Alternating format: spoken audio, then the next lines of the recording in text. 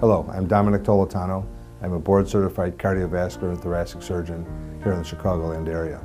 I'm affiliated with Midwest Vein Centers, and I have been in practice for the past 24 years, and most recently for the past 12 years subspecializing in the treatment of venous disease.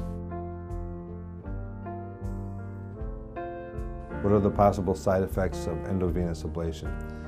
There are relatively very few side effects from this procedure. The main effect is that the vein becomes inflamed, leading to some clinical discomfort in the leg for the patient.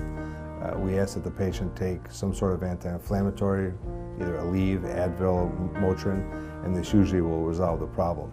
In an extremely small percentage of cases, a clot will form and sit right at the junction where the superficial vein goes into the deep vein. This is more than likely an ultrasound finding that has no clinical significance, and the patient normally does not need to be put on blood thinners for any length of time. So in essence, this is a very safe procedure with very few side effects.